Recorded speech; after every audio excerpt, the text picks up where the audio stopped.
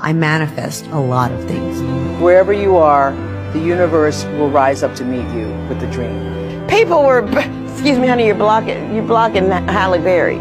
Step over. You know, nobody was looking for me. My classmates teased me. They used to tease me and they used to say that I sang like a goat.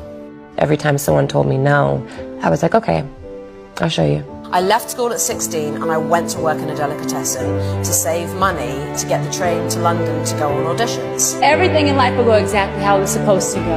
I made like a big poster with all the things that I want to accomplish. So when I make my vision board, I actually Photoshop myself into specific situations I want. Yes. The cover of Sports Illustrated and the cover of Vogue were on my vision board. I didn't hear the naysayers when they were like, you're too old to go to California. If you don't hit by 25, you're not going to make it. I will be 46 this year. I am just touching the surface. I am just getting started. I don't know if you have this character in Israel, if she's big or not, but did you ever hear about Wonder Woman? I was like... You have to dream big.